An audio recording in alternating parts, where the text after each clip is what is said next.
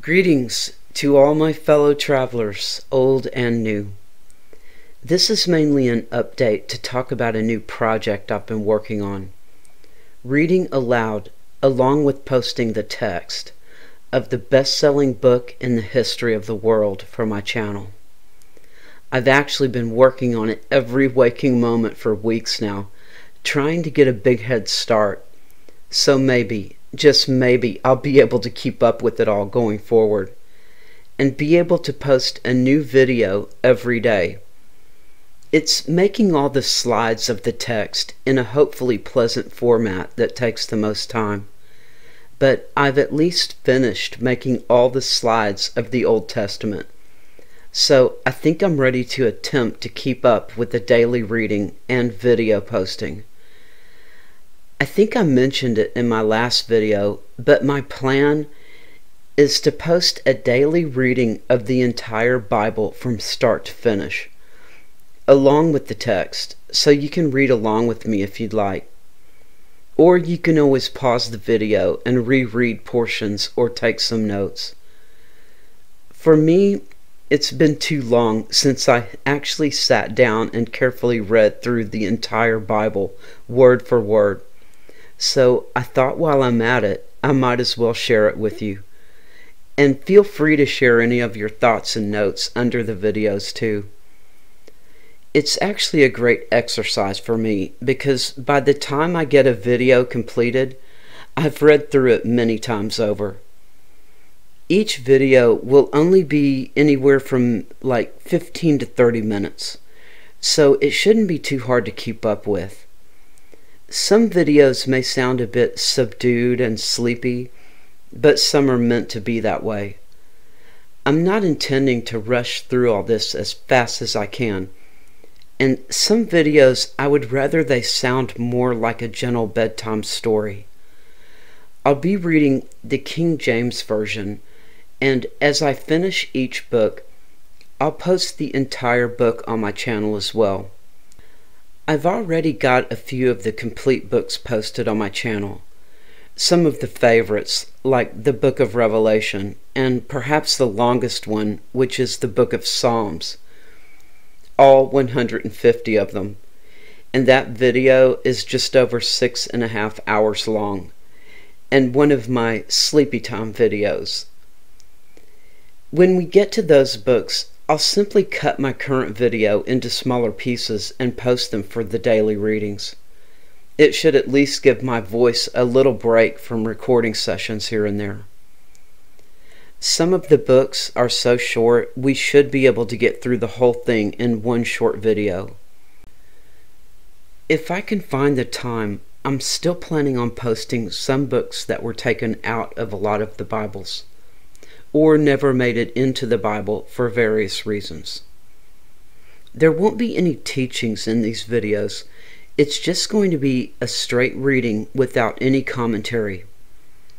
Since it is the best-selling book in the history of the world, and that important, I'd love to see everyone read it all from start to finish at least once before our days are ended. There are lots of crazy names, but I'll do my best to pronounce them as best I can. And I'm not going to play the name game when it comes to God and Jesus. I'm going to read it as it is written in the English King James Version.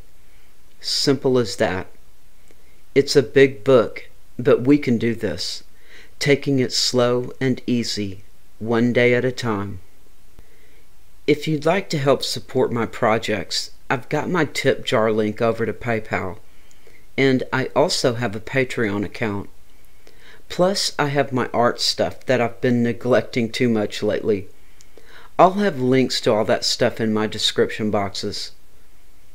I'll have a separate playlist for these daily readings, and the whole thing should be in order from start to finish.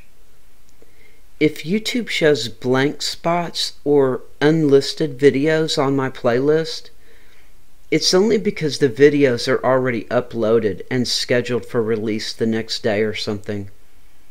I have no idea how long all this will take, but there is no better way to pass the time while we wait for God to take us all home. I think I'll call the playlist Midnight Oil Daily Bible. I might even keep the titles like in this video, Midnight Oil in the Green Grove, since that really is my name and where I live. My last name is Grove, which typically means a stand of fruit-bearing trees, and I do live in a small town named Green. I like to grow a few veggies and herbs in the summers, and I playfully named my little backyard patio garden the Green Grove Micro Farm. Oddly enough, my first name is Laurie, which comes from the laurel tree, which is what they make those leafy crowns out of. You know, those laurel leaf crowns of victory. What's even funnier is that when I was a kid, my parents sometimes told me that my father wanted to name me Daphne, but my mother refused, saying everyone would call me Daffy Duck. She claims she has no idea why she named me Laurie. It just popped into her head at the last minute, and my father thought it was okay.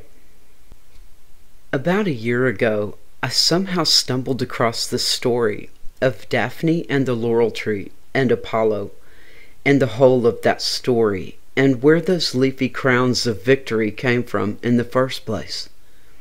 I asked my parents if they knew about that story, and neither one of them had any idea about it, but they were a bit freaked out when I told them the whole thing.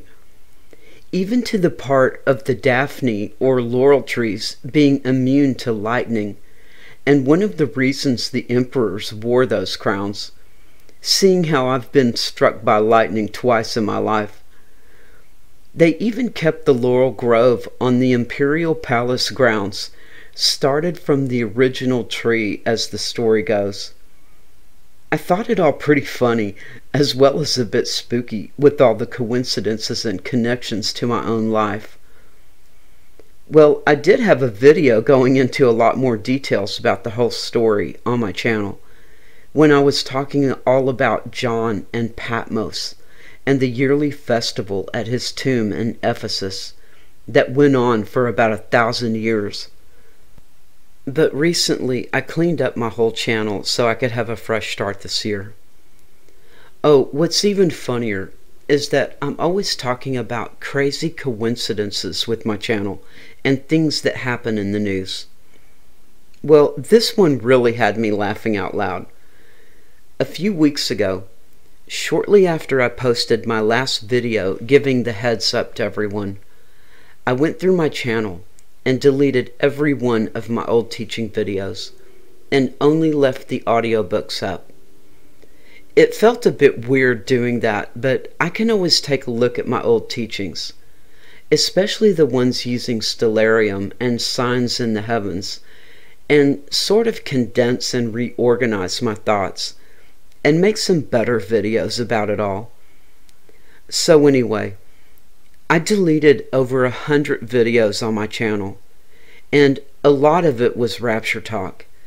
And it wasn't 2 hours later, I signed into YouTube, and it was all over the news that all flights had been canceled. And I'm sitting there looking at my nearly blank channel, and I just burst out laughing. I'm still laughing about that one. Some of you I know have read the entire Bible more times than you could count, but you still might like to join me and have a relaxing, hands-free read through the Bible with your notepad handy. Or maybe just something to listen to while you take a nap. The entire Bible is such a fantastic woven tapestry, filled with symbolism and parables and types and shadows, which repeat over and over. And every time I hear or read something, it reminds me of something else in the Bible. There's just so much to it all that I don't think anyone could ever connect all the dots. And it just gets that much deeper when you start studying history, astronomy, Hebrew and Greek, and all the traditions throughout history. There are several reasons why I'm doing this, and some are just too sad to think about or talk about. I guess one of the reasons is it's hard to talk to people about the Bible when they've never actually read it. So I thought some people might like to read it with me. So that's one of my major projects for this year, reading and posting the entire Bible on my channel, word for word, and hopefully not too many mistakes. I'm just about ready to start rolling it out, just in time for the Festival of Trees too, or what the Jews call Tu B'Shavat, or the New Year for trees. I looked it up on the Shabbat.org website because I heard a few Rapture Watchers talking about it. And according to the Jewish Learning website, Tu B'Shavat is Monday, February 6th this year, in 2023. It could actually be tomorrow, the 5th of February, because that is the night of the full moon. Tu B'Shavat, or the New Year of Trees, marks the beginning of all the trees waking up from their winter slumber and beginning to bloom for their fruit-bearing cycle. That sounds like a perfect time to start my new series of Midnight Oil in the Green Grove. So if you'd like to spend a few minutes in the Bible every day with me, hit the like and subscribe button and meet me back here tomorrow for the first 4 chapters of Genesis. I just discovered that YouTube allows me to schedule videos, so I'll let them post at midnight. Bring your lamps and let's fill them with oil, and let's praise the Lord together. Peace out.